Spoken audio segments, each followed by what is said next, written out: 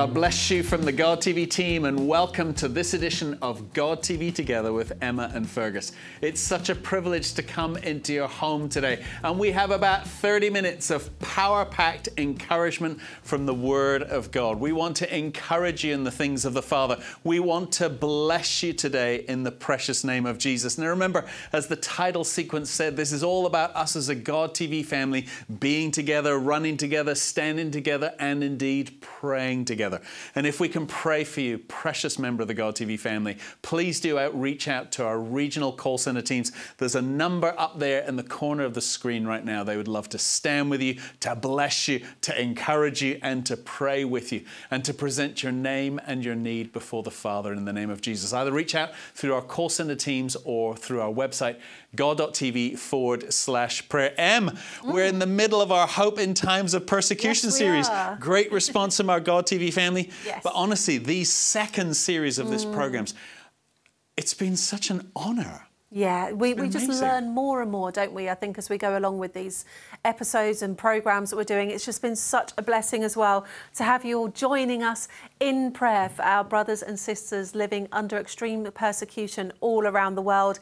It's not too late. There's plenty of time to still get involved. So go to god.tv/hope and you'll be able to leave a gift there for our work across the nations in spreading the gospel via media.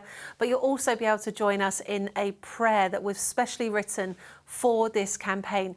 We want as many of you as possible to be praying for us and with us for our brothers and sisters living under extreme persecution. You can send in as well your own prayer request. You can do all of that on that website, but also you can catch up on all of the great programmes. We've had some fabulous speakers, haven't we, Fergus? You know, it's been such a privilege because every time they always talk about those that are being persecuted are praying for the rest of us. And it is... It's sort of it's humbling and unbelievable, and it's sort of weird to say this, but it feels unjust. We need to be about the business of praying for our God TV family.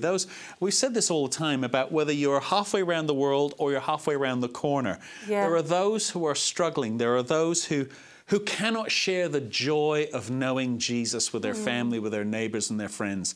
And if we reach out, if we bring, through media, we're bringing encouragement, we're bringing the response of the Word of God, but also we get involved with our local politicians, with our state and national politicians. We bring this truth to others, because in many ways it's glaring, but it's also hidden. I mean, when you think of what we see on our news, what we see in our media, we get so consumed with stories that are really of no value whatsoever, and yet all across the world people are being publicly murdered for their faith, and yet this isn't a news story. This isn't something that our mainstream media are talking about. And that's why it's so important as well, that not just that we deliver the good news around the world, but actually that we are there as a voice saying this isn't right and we need to stop. So today's guest, there's not many times us as a team are honestly completely blown out of the water, but God TV family, we'd like to welcome Lazarus Yegnazar to the program today from Transform Iran. If you think you need encouragement, if you think you frankly need a bucket of cold water and a reality check, well, Lazarus can provide it. Watch this extraordinary moment with Lazarus Yegnazar from Transform Iran, and then Emma and I'll be right back.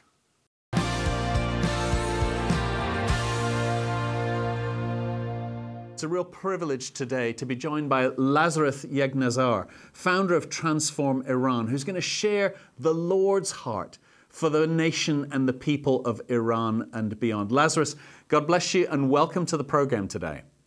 Well, thank you very much, Fergus, for inviting me. It's a privilege to share with the God TV viewers. Now, Lazarus, you began this ministry with your wife over 30 years ago when the Lord took you out of Iran and brought you to the West. What was your heart in starting this ministry? Please do tell us that story. Well, this is very interesting. God works His way out, and He doesn't consult us all the time.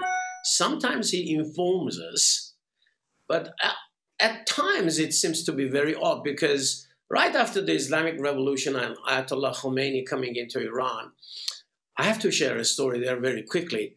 5 million people were marching in the streets of Tehran, in the main street, very long, about 30 miles long, marching towards the airport, Mehrabad airport, to welcome the Ayatollah. And majority of Iranians have not heard anything about it. I, for one, I knew the history of Iran.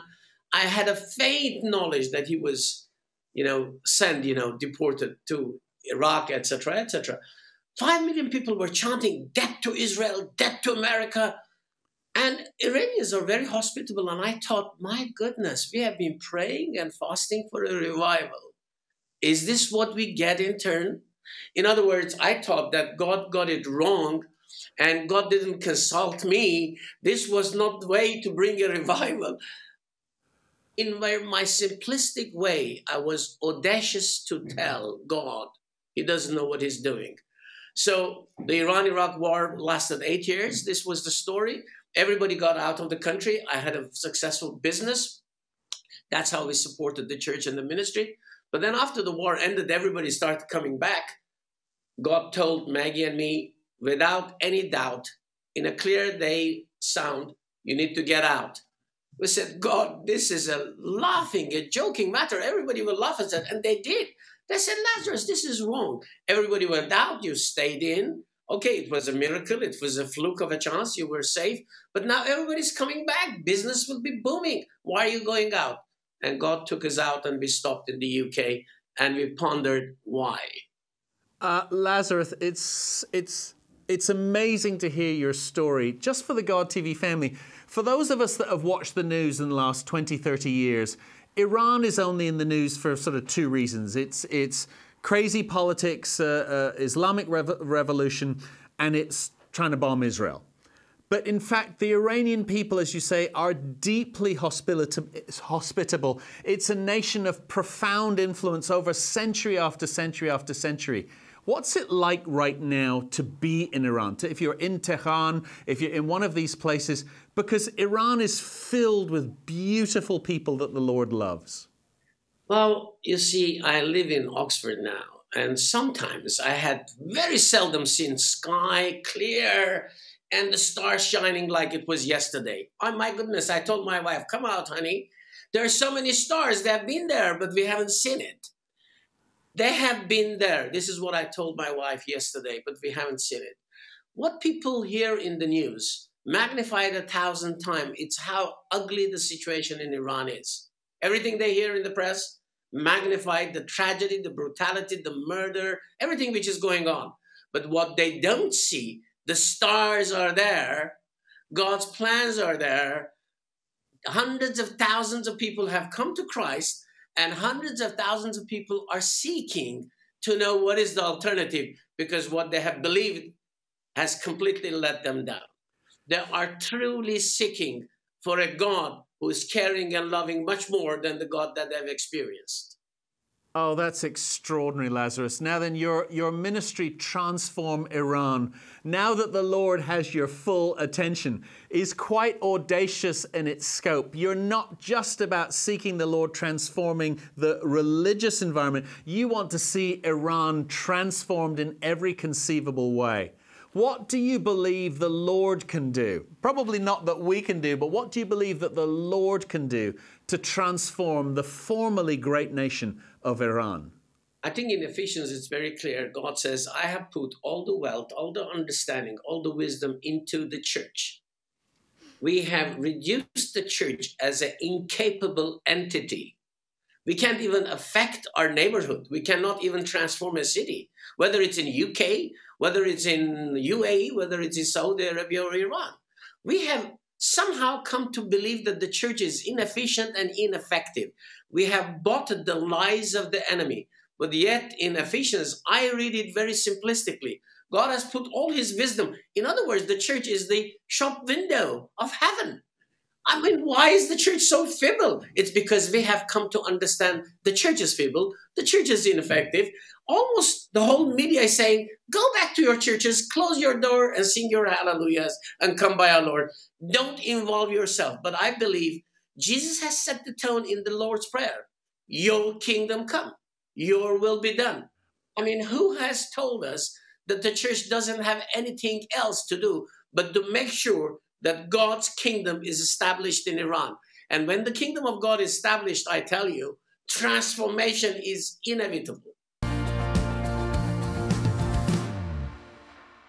God TV family, that's Lazarus Yegnazar from Transform Iran. There is actually more to that interview, which we'll play at a later date. But to hear his passion, that the church, that's you and me, crazy you and crazy me, that we would rise up in the power both of the commission that is on our lives as the body of Christ, but also the passion to see the nations come for Jesus.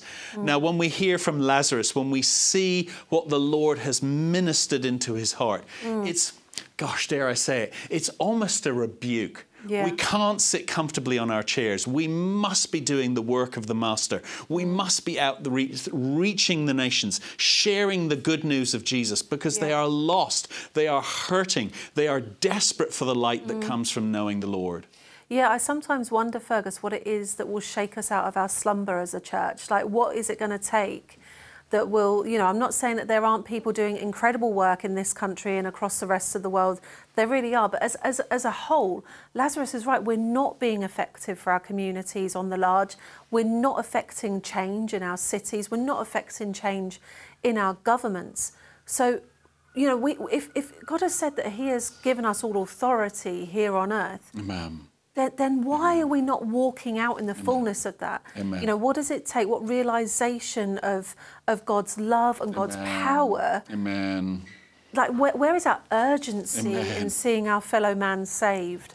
And I don't know where the answer is to that question. You know, I seek it in my own life as well. You know, we go about in our day-to-day.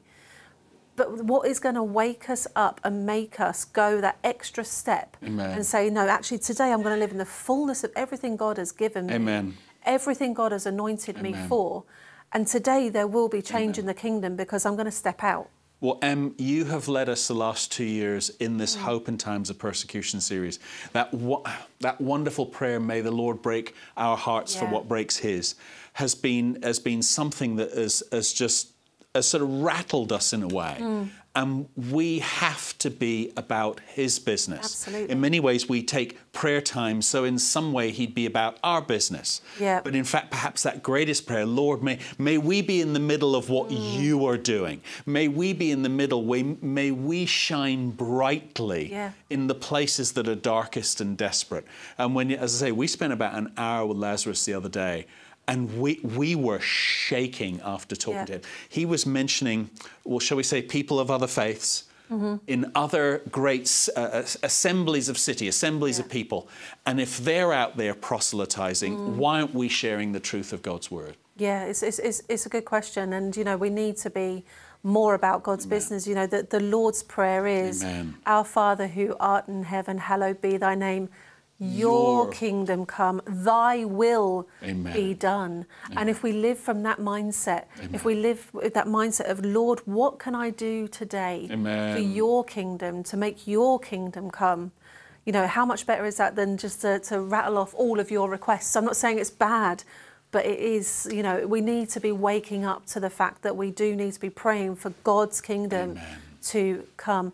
And, you know, I don't know about everyone out there, but I find it really difficult sometimes to really hone in on what it is that we're talking about here. When we're talking about persecution, it's such a big subject. You know, I can give you lots of big numbers. There are over 400,000 brothers and sisters around the world living under extreme persecution. 1 in 7 Christians in the world are living under this persecution. But what does that mean? Well, unless we tell the stories, the individual personal stories of the impact of that on individuals' lives, we will never understand what that truly means for some of our brothers and sisters. Now, here is Hannah Lee. She's telling a very personal story of what happened to her and her family in Afghanistan.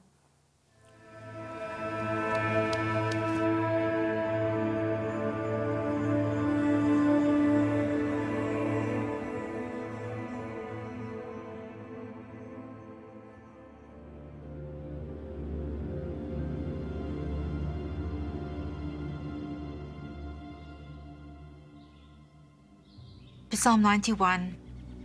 He who dwells in the secret place of the Most High shall abide under the shadow of the Almighty.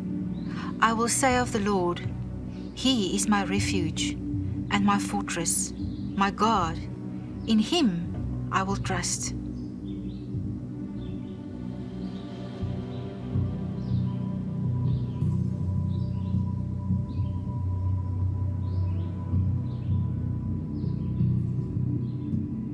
We received this calling from the Lord, but the Lord has got a purpose for us as a family to live out our love for him, our love for the Africans, to serve.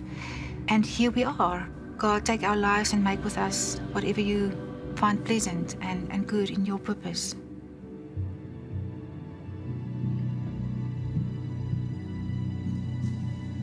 So it was a normal day for us, and Vanya just went to the office and he was teaching that morning. Actually, that was the routine every day. And for the children, if they didn't have a weekend or didn't interact with their friends, they were doing schoolwork. Both of them have got a deep walk with the Lord, and there's this hunger for the Lord that's very precious. And they are growing in their faith day by day. And it's wonderful to be their mom and experience how they are growing and living their lives for the Lord in a place like Afghanistan. Most wonderful thing the parent can do for his child is to bring him up in the Lord's way so that he knows who his Creator is and that he can have a loving relationship with the Lord and live a life for that purpose.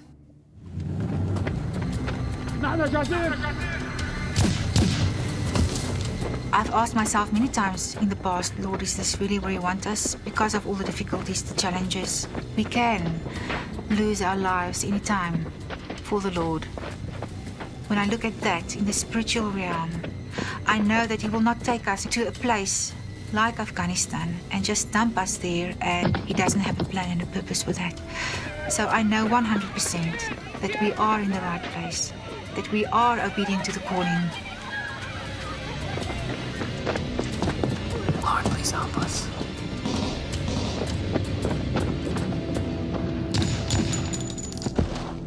Come on, we gotta get out of here. We have to get out of here, Jamie. Come on. I would tell my children, Jean-Pierre and Ruday, you will face a very difficult day today, and I'm not going to be there to help you. And Daddy is also not going to be there to help you. But Jesus is going to be there to help you through this, and he will be there. He promised never to leave us nor forsake us. Come on, we gotta get out of here. We have to get out of here, Jamie. Come on. Come on, we gotta get out now.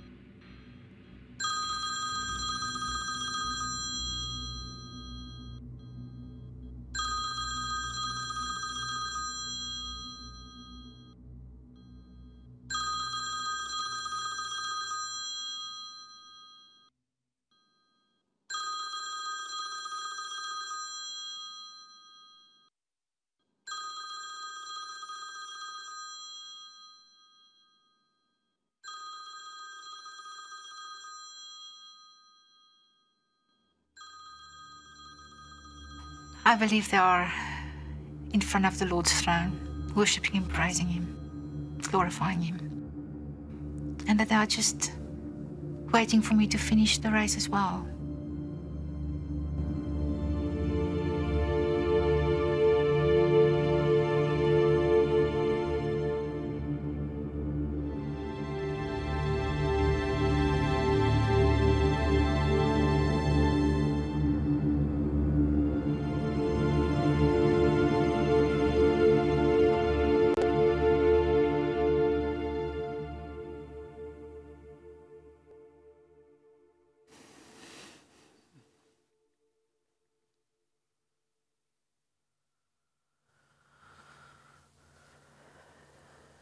We thank God as God TV that we've been able to partner with Voice of the Martyrs and indeed a number of wonderful ministries to bring you the real stories, the stories from the front line. And we honour Hannah-Lise and her family for the gift that they have given in serving, literally laying down their lives for the people of Afghanistan. God TV family, this is a serious business, being a believer in Jesus. There is opposition and there is tremendous trial, but we have the victory in Jesus. Emma and I will be back with more about hope in times of persecution right after this break.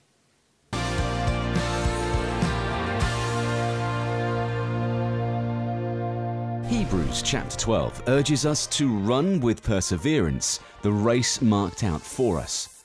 Our race at God TV is around the world, proclaiming the good news of Jesus Christ via media 24 hours a day.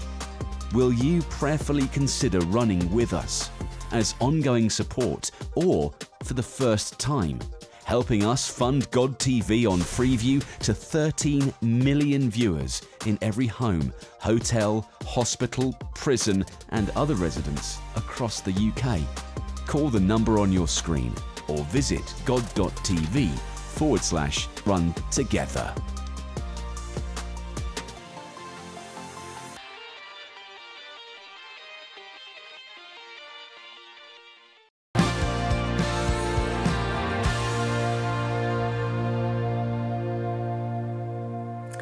Welcome back to God TV together with Emma and Fergus, and today we are talking about our Hope in Times of Persecution campaign. And you know, I'm sure that you watched the testimony from Hannah-Lise before the break, and I'm just saying to Fergus, it's just never, I've watched that maybe 5-6 times now, and it's never less impactful. It's such a story of sacrifice from a family who love Jesus, love him unto death. And it's just a real challenge in that. Now, Fergus, you know, there is that challenge, isn't there, of will we lay our lives down? Amen. Would we lay our lives down? Amen. What does that look like? Amen. But to see that in reality, it's hard watching, isn't it? It's very hard watching, but in a way, it's exceptionally admirable. I mean that in the sense of like that our brothers and sisters had the opportunity to go and serve in the hard place. We all come from a season, a place here in the UK and indeed other countries around the world, where sending those to other places, sending what we call missionaries, those called, those that have the opportunity to really give our lives to the Lord in service. Now, maybe the Lord doesn't call you to go somewhere far away, learn another language, sell all you have, but perhaps he's called us to go around the corner. Perhaps he's called us to love that family at the school gate. Perhaps he's called us indeed, as the commandment is, to love our neighbour as ourselves. Here in the West, there is a huge issue of refugees, those fleeing difficulties, persecution in other places. Will we love our neighbour as ourselves? Will we be kind? Will we be supportive? Will we understand that they have been through indescribable trauma just to be at our door? We have an opportunity. Perhaps it's not like Hannah-Lise's story, but we all have the opportunity to lay down our lives for the gospel. And perhaps as we come to the end of this programme and in the best sense, we celebrate what the Lord has done among our brothers and sisters and is doing among our brothers and sisters around the world. I wonder if you'd honour us. We can't see that and not pray. Yeah, let's pray. Yeah, Father God, I thank you, Lord, that you are hope, that you are our ever present hope in times of need, that you love us, Father, that you are with us, that you are for us. And Father, I thank you for the truth of your word, that you did say that we will have times of persecution, that we will have struggles in this life. But you also say, do not fear, do not worry, for I have overcome this world. I'm with you, I'm for you, and I love you. Amen. So Father God, I pray that you would fill each of us with courage today, that you would break our hearts for what breaks yours, that, Father God, you would lead us, Lord, into our full calling for what you have for our lives. So, Lord, I pray for people out there right now If you don't know your calling, if you don't know what God is calling you to next, what his plans and purposes are for you, we just seek wisdom right now, Lord, that you would just put into people's minds a picture, a vision, open doors into the fullness of the plans and the purposes that you have for them. Lord, we thank you that you are a good, good Father, that you will be with us unto the end, and that even the end, Father, is not a true end for those who are in the loving arms of Jesus. Lord, I thank you that we have eternity with you, that this life is but a moment in time.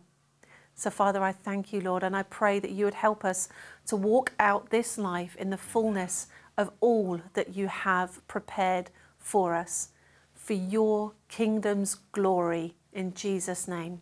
In Amen. Jesus' name, amen.